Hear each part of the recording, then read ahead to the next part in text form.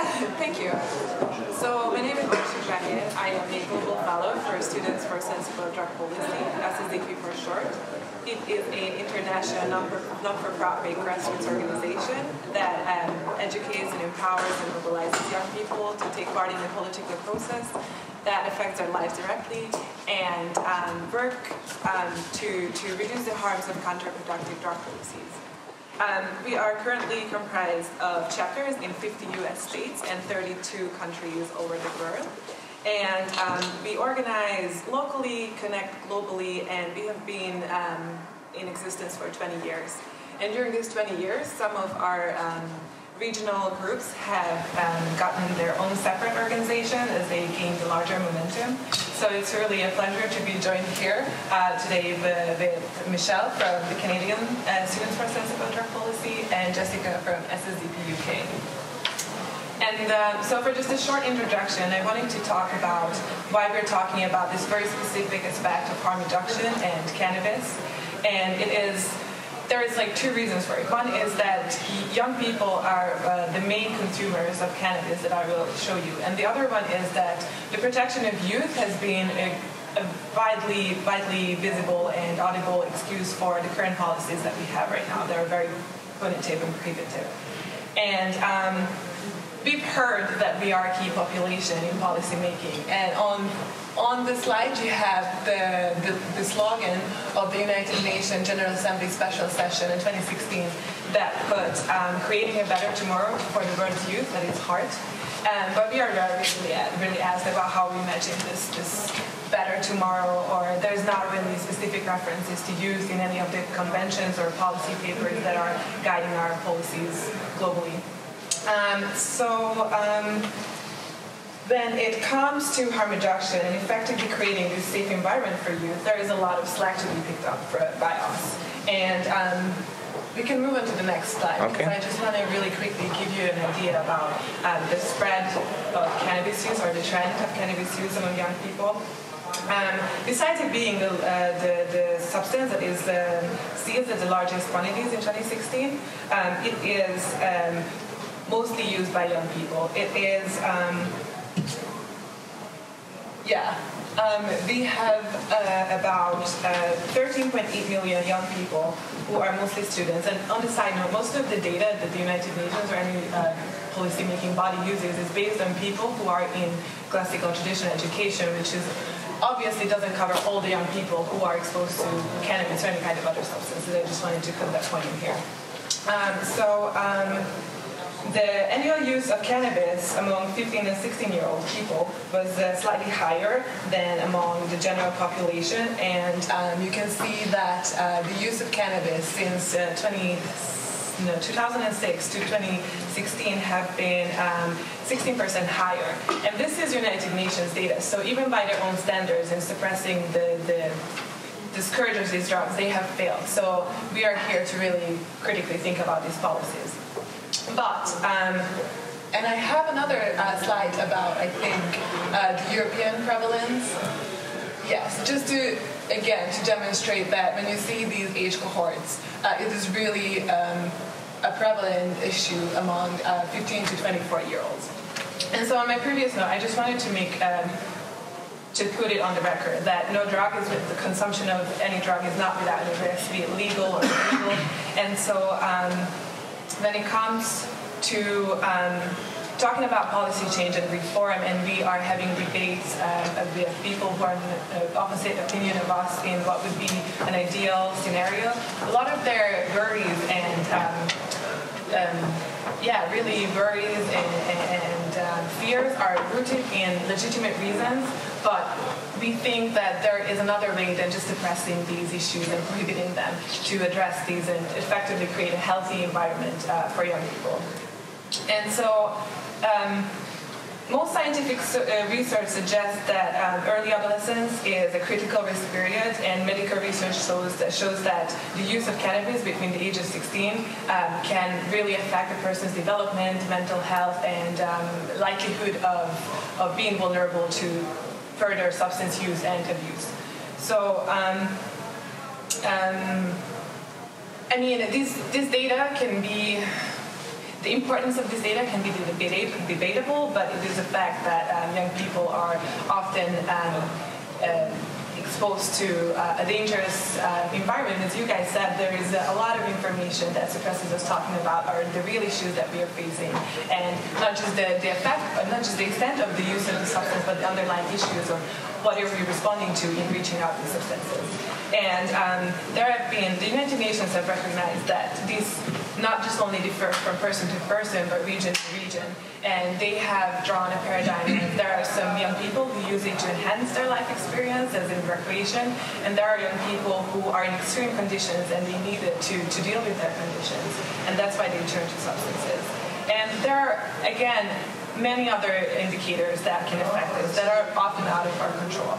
So I think that, just coming back to something that is really the bottom line here today, as you guys have already introduced this, is the availability of information and education.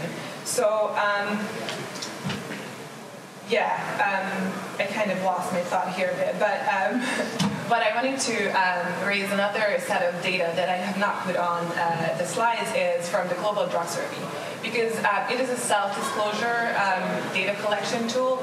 A lot of people in policymaking question its legitimacy, but we have seen that over 50% of the people below the age of 26 have admitted to using cannabis. But not only this, 31% of these young people have already tried to reduce significantly their use, and 30% of them are planning to change their behavior in the next year.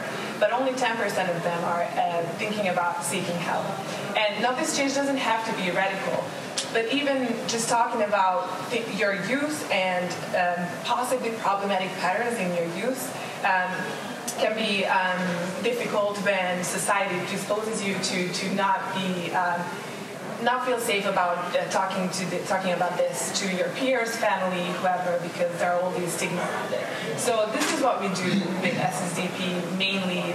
We create spaces where we can truly talk about our experiences, and among these conversations, we have obviously identified that the current illegality of the substance is a huge problem, and so we have created a cannabis reform toolkit that has been used in the U.S. in 28 states in 28 ballots that were successful both for medical and legal reasons, and this has been since 2010, and since 2012 we are operating a cannabis phone bank to actually inform the voters about the ballot initiatives and educate them what it means. And in the next slide, I just have a couple of pictures about other actions that we do. Okay. We do engage in classical activism on the streets, protest. We organize stakeholder meetings with policymakers. We represent our peers at the United Nations. And one of the things that I think the whole SSDP family is really proud of is that with the trend or the changing paradigm in Canada with cannabis legalization, we have contributed, or the Canadian this organization has contributed largely to also the reform of education when it comes to cannabis and drug consumption. And this is why Michelle is here to talk about how that happened and how it looks like. Oh yeah, well, you have the microphone here as well. Okay. So before I get going, just wanted to declare any perceived conflicts. I'm a paid research assistant on a clinical trial in Canada that's being sponsored by a licensed producer of cannabis. And CSSDP has received some funding from industry for our Sensible Cannabis education toolkit.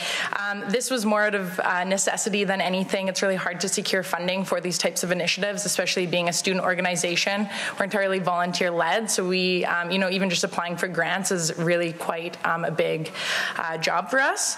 But this was an unrestricted grant, and we got the money, and we had a lot of great people help us review the information that we put in there to make sure that any sort of biases didn't exist. So as Orsi said, young people use a lot of cannabis, and Canada is pretty unique in that we use a lot more cannabis than most anywhere else in the world.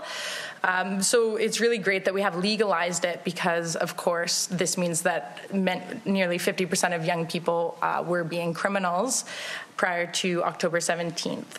So it's a really also ripe environment for us to create this new type of educational document to hopefully change the way that we are talking about cannabis with young people, and then also reducing the harms of that use.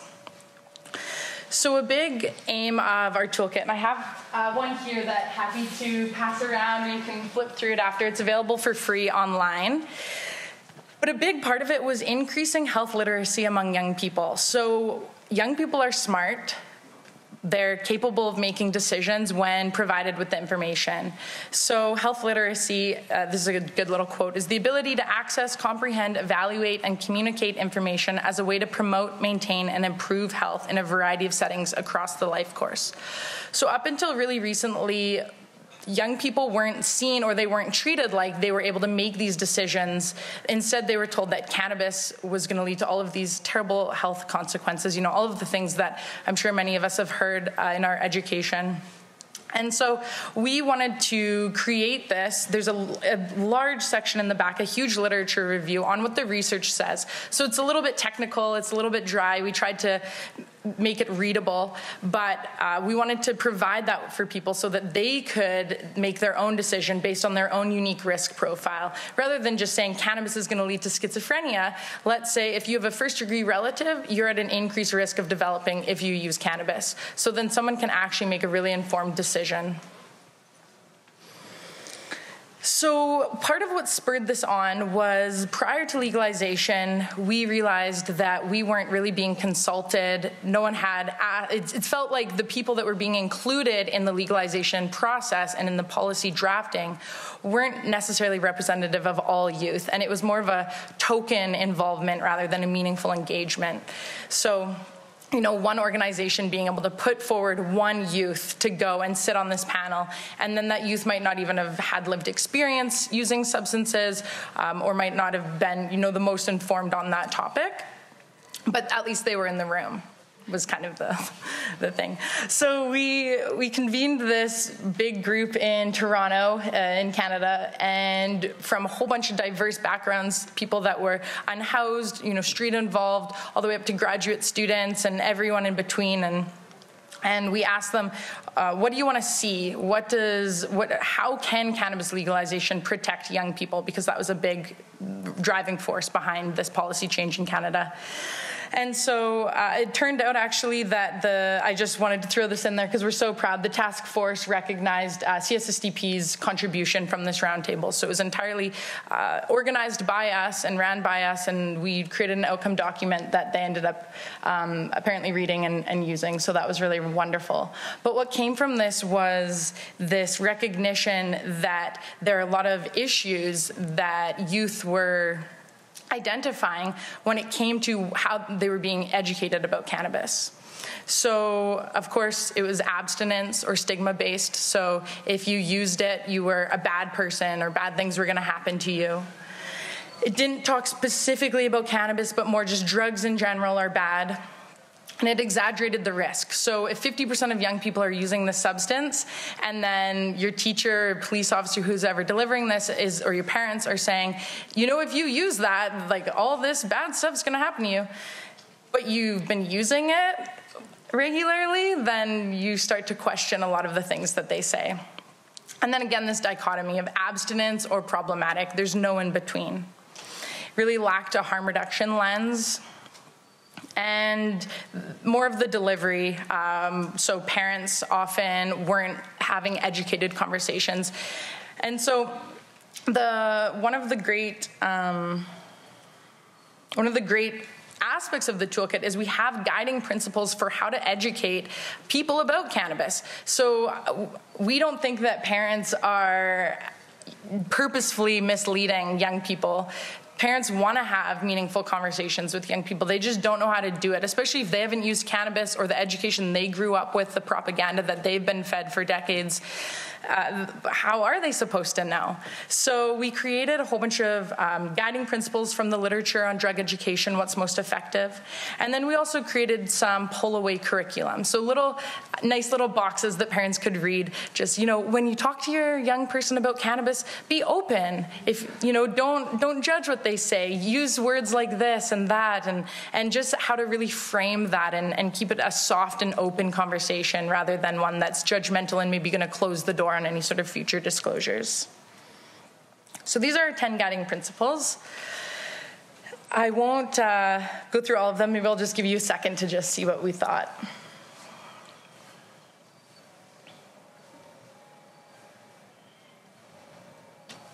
So, of course, a lot of these could kind of fall under the umbrella of being open, being non-judgmental, recognizing that a large proportion of youth are using and a large proportion are using without big negative consequences. And then the inclusion of harm reduction was really essential for us because we know so many were using. So rather than pretending they're not, let's give people the tools to use it more safely. So harm reduction it's a touchy thing. I think globally it's still on the fringes. In Canada, I think that there's a lot more acceptance for it. And so there is always that concern, though, that if you tell someone how to do something safely, they're going to do it a lot more. So, of course, we do that with sex education. If you give condoms, if you teach people how to reduce the harms associated with sex, then they're just going to go out and have sex with everybody. But research shows that didn't happen or doesn't happen. And so the same is, research is showing that the same is true for harm reduction when it comes to substance use. So our harm reduction principles were start low, go slow, consider appropriate time and place. Maybe don't use before school if you're going to use, unless, of course, you're using it for medical purposes. So that would be an appropriate maybe time and place for you then. Choosing less risky cannabis products. So maybe you're choosing a cannabis product that has a lower THC potency. Choosing safer methods of consumption. Maybe don't smoke out of a pop can if you have a vaporizer available, but then recognizing that young people may not be able to afford vaporizers. So, just trying to develop a bit of a conversation around what a safer use method looks like. And then avoiding mixing with alcohol and tobacco. There you go. So we have the whole section on harm reduction. So again, I keep driving this home, but it's all about having these open conversations, and that is just such a great way to reduce the harms of this practice. So by listening and engaging with young people. And, if that's too difficult for a parent to do with their kid, then maybe, there's peer groups out there. So peer-to-peer education, that's a really effective way to deliver this content because it's a lot less scary for a young person to talk to someone maybe just a couple years older than them, rather than their parents, who they may not be able to have that quite an honest, open dialogue with. And then, kind of just wrapping up here, this meaningful inclusion thing's really big for us. So the people that made this toolkit, it was all young people. We were all under 30. I think there's 6 or 7 of us. Of course, we had a great team of adults. I guess I'm an adult too, but we had a team of working professionals and professors and things take a look at it. But it was created by youth, and we workshopped this toolkit. So we set up workshops on campuses around Canada. We toured around to different conferences and stuff, and engaged with people about it. So we're going to create another iteration of this toolkit. Even some of our harm reduction languaging, we thought that it kind of assumed youth were making a wrong choice. So we're going to change that so that it's a little bit more respectful, I guess, of them. And then again, coming back to that tokenism versus the meaningful participation. So, I'm not sure who exactly is in this room, but really including youth in your discussions, in your policy making, in the delivery of your programs is really important. I think I covered that. And then finally, just a couple things. This workshop was a case study, so I thought I'd just show some of the things that we're up to up in Canada. When cannabis was legalized, university campuses, at least the one I go to, wasn't consulting with students at all about what that policy should look like. They said that they'd just show us the policy before it was voted on and then we could comment, rather than actually being involved in the creation of it.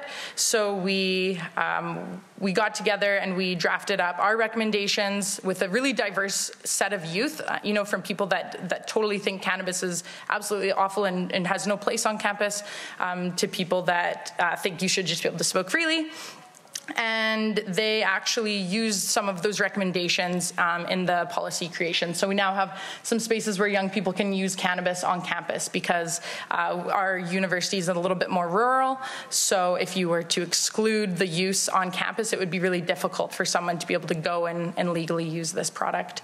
And then we have a little street crew. So we went around and handed out a bunch of pamphlets all about, hey, UBC, that's our school. Cannabis is legal. Here's what you need to know. This is the school's policies. Don't get in trouble, et cetera, et cetera. And then, of course, our harm reduction principles. And I'll pass it on. Yes. All right, so I'm going to change the focus a bit towards medical cannabis rather than non-medical cannabis. My declaration, and just like full disclosure, I'm a PhD student at the University of Oxford. I am an anthropologist by training, and I'm researching the process of reform through the lens of the cannabis industry. So as I walk you through this, I'm essentially walking you through like an example of a case study that I've used through my research. I'm partially funded by a think tank out in the UK, and then the rest of it is by my college at Oxford. So medical cannabis in children. Medical cannabis is obviously a controversial topic. When you bring children into it, it becomes even more controversial. However, a lot of the way that I've seen through my informants in my research, this process changes when we have these faces up here with, normally it's children with epilepsy, and then it's the mothers of medical cannabis patients who are telling this story, and it's this empathetic reaction that's happening. Another thing that I've come across, especially in the US, is this new term called a medical cannabis refugee, where parents are moving to a legal state in order to administer medicine to their children. And so we're now seeing these different flare-ups and things like that.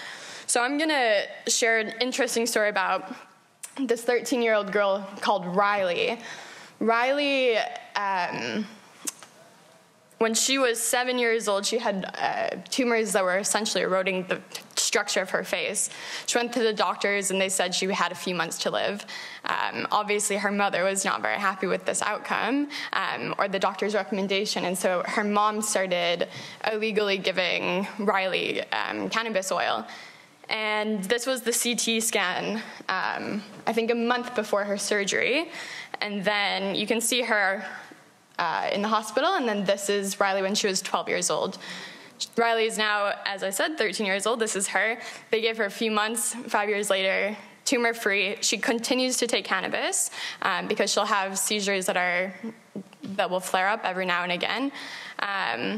And so they call it, for her, like, obviously for her, it was quite a miracle in the sense that her parents didn't know what to do. It was this last resort. Her mom did all of the types of research that she could do, and then it ended up working.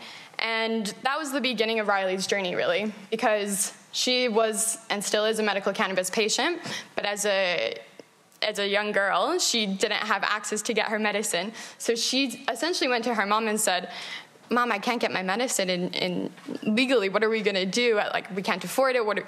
This medical refugee type of concept. So she ended up going to her senators in her state of Delaware and sharing her story, opening up, having that dialogue, and sharing this information, bringing the research and saying, I was in the hospital. I started treating myself with medical cannabis, and here I am, still alive. You can't deny the fact that I'm alive. Long story short, the first quote is from her mom saying, legislators don't know what the truth is. They think about cannabis as something completely negative. And then when they would go in, they explained to them that it's not about religion, but rather it is about the life of a child, your daughter or your son. They would continue to go in and say to the legislators, imagine if this was your daughter or your son. What would you do in that situation in case? Of course you would do anything in order to save your child. So they asked them to consider exactly If that's your only option, what do you do? And then Riley, the only way that she began to conceptualize this, she's like, why don't they understand medical cannabis helps? And she said, everyone needs a near-death experience to believe in it. She had her near-death experience. She began to believe in it, and so the legislators did as well. There is now a law in Delaware called Riley's Law, which is medical cannabis access for pediatrics. Again, Riley, of course, didn't stop there. She's literally what I call a modern-day superhero. Because she needs medical cannabis on an ongoing basis, and she's 12, 13 years old, she's at school. What do you do when you're at school and you need your medicine? Normally, you go to the nurse. For Riley, medical cannabis wasn't allowed to be given out by a nurse. It had to be administered by a parent or a legal guardian. So she's in Delaware. Delaware sometimes has crazy, crazy blizzards. She then, leaving her class, is not only leaving the education that she's meant to get at school, she's then putting her health and her well-being in danger again, because you can see in this picture is raining, but this is like one day of many days. So, like I said, Riley didn't stop there. The next thing they did was, in order to help medical cannabis patients at school have their medicine administered essentially in school and hopefully by a nurse. So she was saying, this is a quote from Riley as well, she was, everyone has a right to education, even kids who are sick. I should not have to leave the school property to take my medicine, that I need to be healthier, neither should any other kids. So in order to take their medicine, they have to put their health in danger, and no matter what they do, they're still putting their life in danger, aren't they? So it's, do you take your medicine, do you continue to be sick, or do you go outside in a blizzard and walk away with a cold, and your sickness and your illness continues and it perpetuates?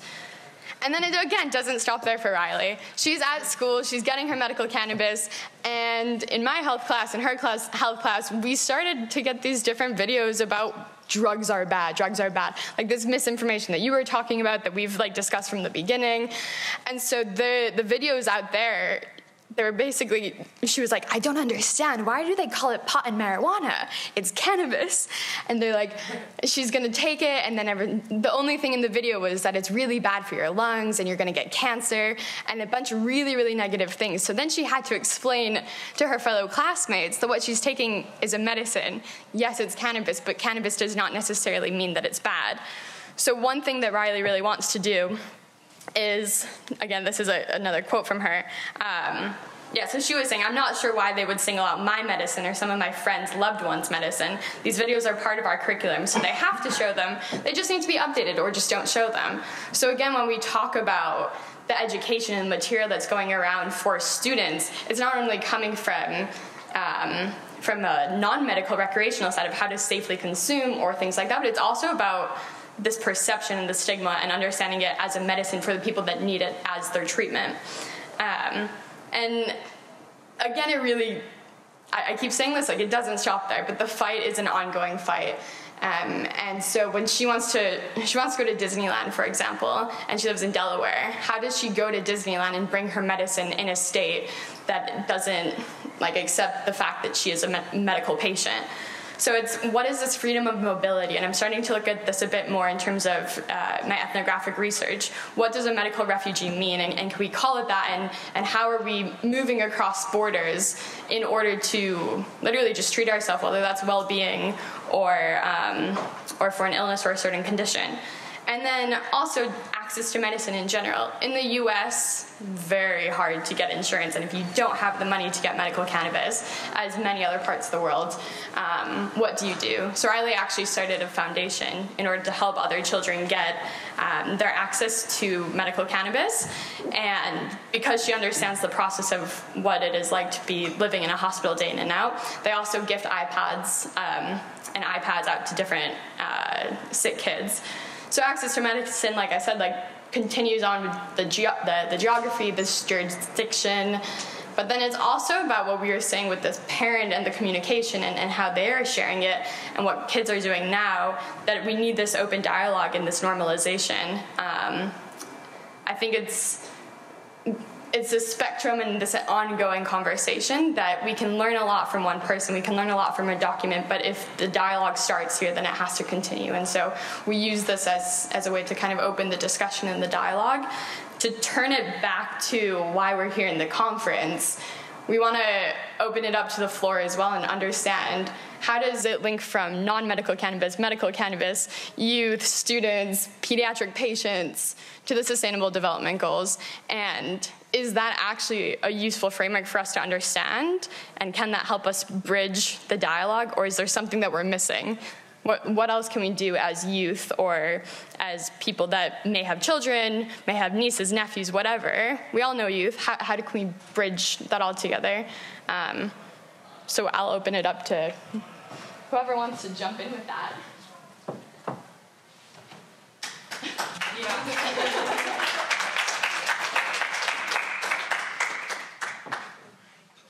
Yeah. Not really about sustainable development goals, but sort of age-appropriate education, and sort of how do you see what is the appropriate age and how does that develop from, like, what do you say to an 8-year-old compared to what do you say to a 15-year-old? So what the research shows is that talking to people about cannabis before they've used it is the best course of action. And we see the average age of initiation in Canada is between 14 and 16 years old. So of course, age appropriate is kind of the key term there. You're not going to be teaching a 9-year-old how to, safely consume cannabis non-medically, but it is just talking about it, people use substances for many different reasons, and there's cultural reasons and stuff like that. And so we're starting to see some curriculum development like that in Canada that recognizes that you can talk about certain things in certain ways at age-appropriate times. So, yeah, I'm back. Before you were federally legal in Canada, did you have any issues? Did the universities or the schools have any issues with accepting these types of programs on the campus using that federal, illegal stance as a reason why not? Yeah, honestly, it does vary between region, and where I'm from, it's pretty liberal. There's a lot of cannabis has really been normalized in British Columbia for a long time now. But even still, the administrators, I paint a little bit of a brighter picture than perhaps it is. But yeah, they didn't want to put up our harm reduction principles because they thought that it was endorsing use. So there is some of that still. So I say that it's easier for us to fight that now because we say, it is legal, you have to provide this information, whereas before it was, it did feel like we were a bit more at their will, so. But yeah, having a space to consume cannabis on campus, that still blows my mind. Well, that's a college campus. It's a university. People are over 18, yeah. But it's good to introduce before in the high school program. Mm-hmm. And the problem with Canada still is that our new Cannabis Act, it still criminalizes people for using cannabis underage, and especially for sharing cannabis with an underage person. So you can get up to, the way the law's written, I haven't seen this in practice yet, but if you share cannabis as a 20-year-old with a 17-year-old, you could go to prison for 14 years. Which is greater than it was when it was legal. So. Yeah. I like the bill, but you talked about changing the language you're writing around harm reduction. It's just something to consider. Maybe try and change the language and get rid of this term harm reduction. I realise it came in, I think it's the guy from Liverpool brings it in some way of changing the debate, but I can change it again. It's been there for a long time. It's a problematic term. They don't use it in a whole load of other areas. If you talk to the rock climbers amongst you, they don't talk about harm reduction in rock climbing. It's quite a harmful place. They use other language. And maybe, the way you're coming from is very fresh, and it's, you're changing documents, you're changing ways things are being done. Maybe something like that can actually do it. Maybe just give yourself the freedom to say, what words do we want? You don't have to use the models out there, because you're already not using the models out there. One more little thing, before I forget, because I will forget. Marianne McIntyre, activist, she was an Occupy activist doing anthropological research on Occupy. So she's saying, what the hell does this mean if I'm involved in it and I'm trying to study it? how do I do that? So Dutch method of how I use it. Okay. Thank you. Did you want to respond to? Yeah, I actually had something to add on. So I was going to make a comment when you specified you were talking about medical cannabis, because I actually dislike the fact that we're distinguishing between medical and sometimes it's referred to as recreational, and though it's preferred to refer to it as adult use, I'm even somehow not okay with this distinction, and the reason being is because all use is therapeutic, ultimately, and how I like to give the analogy with alcohol, which is that we may have a very stressful, long day and crave a glass of alcohol in the evening, but we don't say we're going to go home and take a glass of alcohol, even though it's an excellent anxiolytic. We say we're going to go home and drink a glass of alcohol. Same way we say I'm going to go smoke a joint, not I'm going to go take a joint. Like, or, you know, take my medicine. It's not necessarily, although it ultimately leads to therapeutic value, and it is improving your quality of life, which ultimately should be the purpose of any medicine, the intention is irrelevant. And so what I'm trying to say is that if we then try to pigeonhole use into the term, well, it's medical cannabis use, then we may be leaving out some conditions, for instance, because then you have to check boxes. Well, what is your pathology? Okay, so the reason why I bring up this example is because when I was at my aunt's wedding when I was 4 years old, I got tanked on leftover floaters of champagne. And, but, you know, I didn't turn into an alcoholic. And my dad always offered me sherry with Christmas dinner, and I turned it down because I wasn't interested. And we had the conversations, and it was open and honest. So I agree with this. But cannabis, on the other hand, I suffered from bulimia and anorexia since I was 15 or 16 because I lost my mother when I was 13 to cancer. And they also prescribed cannabis to her, by the way, but she grew up Roman Catholic conservative and therefore declined and lost her life because of it. Anyway. Point being is that then I developed these depressive disorders. They're connected with depression. And I was so terrified by cannabis, and I had friends who were smoking cannabis at 15 years old. But I screamed when they tried to hotbox me, and I hid under the car.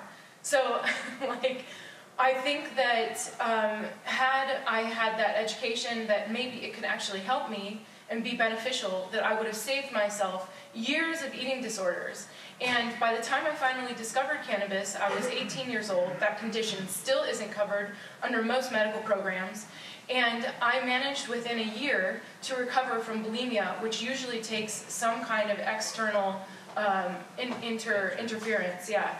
So, and my cousin, who also lost her mother, my mom's sister, to cancer when she was 9 years old, she developed bulimia. And 6 years after that, they found her dead on her bathroom floor. She had never tried cannabis before. So when we distinguish with like language, it is really important. It is really important, and it's also important that we recognize ways that we can defeat our own purpose. Thank you for sharing. Yeah. I mean, the language, like for us to define from medical to non-medical, is oftentimes just borrowing from legal terminology. Yeah.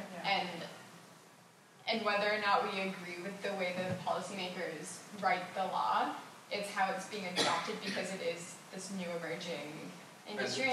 It's maybe why it's easier also to guide the ones that never had quite